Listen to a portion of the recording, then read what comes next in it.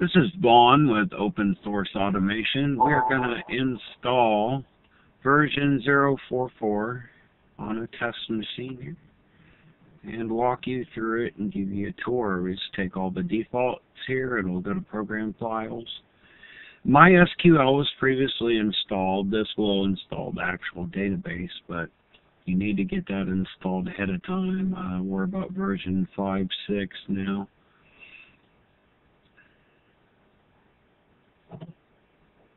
If you want to use a different web server and you don't have a util dev on there, when it pops up, you can always just cancel it and use your own web server. Otherwise, it'll take care of everything for you. Okay, it said it was done, and I told it to start the service.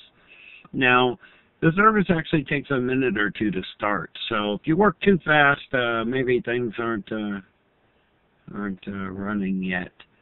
And we'll demonstrate that one by when it fully starts, the speaker client will acknowledge it's running, and that's when you know things are really going.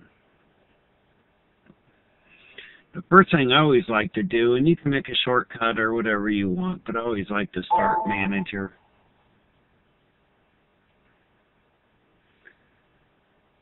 Manager will start and stop the service, and it also enables plugins. So, like the network monitor is not running, but I could turn that on.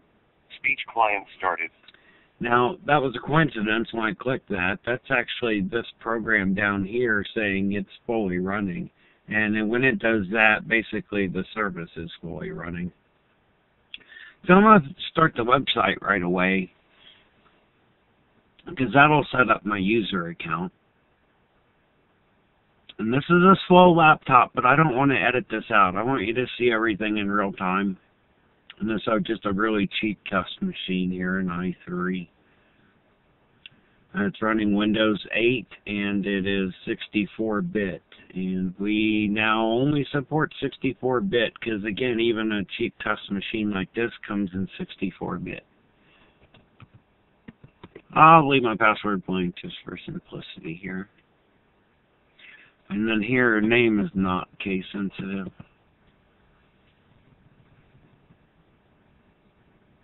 Now, based on my name, we can see it made an object, and that's why I capitalized in that first time, so it always looks nice and neat. So now we're in the web page, and we're on the Objects tab.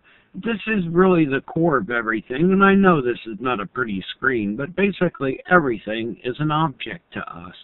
Whether it's a person, or a room, or a graphical object on a screen, or a plugin, they're all described by objects and certain types of objects. So if we click on Vaughn here, we'll see he's a person, and you can change the type of object, and you can create new types. But this way it knows how to describe Vaughn. Vaughn has a birthday, home phone number, things like that, and you can add details about people. So, I've also included these rooms here. You can delete them if you want. You can rename them. You can take any room, let's say take the bathroom, and say you have a basement, but you don't want to type very much. Change that to basement. Click Add. And we have a new room in the house called basement. So that's why I left you some sample data. They're just as easy to delete. Now, if we go to screens here, we can see that for the sample data, I also gave you sample graphics. And this one here shows the new lighting. This room is considered dark by a photo cell, so it shaded it dark. You can't really edit the graphics from the web page here, but it does a good job of displaying them. So for that, let's go ahead and start up the Screens application right away.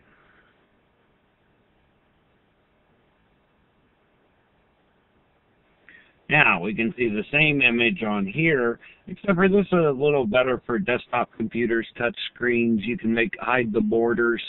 But the best thing is you can go into edit mode. And now by right-clicking any of these graphics, you can replace them with your own graphics. So there's no need to delete this bedroom and create a new bedroom. Just come in here, rename the bedroom if you want, give it a new image, update it. You can even animate the graphics with up to 3 frames and set how fast those animations run. And then you can also edit the screen itself now. So you say add edit screen. So we can change the background image itself, rename it.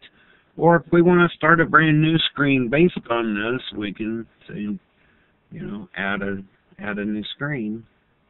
Now if we right click, let's get out of edit mode, switch screens, we can see our new screen is there. And it has no objects on it. So it's really nice. You can do a lot of the graphical design and updating from here and edit all your existing controls. But these, again, are graphical representations of the bedroom. The bedroom itself is an object. So if you really want to do anything, it is from this object tab. We go to the bedroom. We can see it's vacant. We can occupy it. We can change the light level here. So let's change the light level to 50%. And then we can see here, see the lighting has changed, and it's also changed here.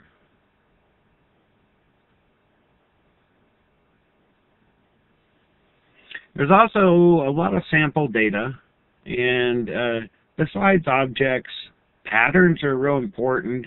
Maybe that's not the best name.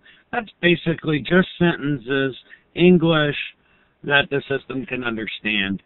And these capital words like objects and states teach it sentence structures about dealing with objects, their states, their properties, and these work for any object you ever make, so they're very helpful. And then they pretty much have matching scripts. So when they hear that sentence, the script tells it what to do and how to process that information. But look here, one line. These are all very simple, and they work for hundreds or thousands of different objects, so pretty useful. And then scheduling. And we'll go into these different subsections in detail in other videos. But you'll see here's the sample graphics. If you don't want them, just delete them here. Go down, import your own images, give them the same names, then they'll drop right in place and work, or give them new names. You'll have to go in and make some other updates then. But the voice recognition is in place and will work for all of this. So you should be set. Hopefully that helps you get started.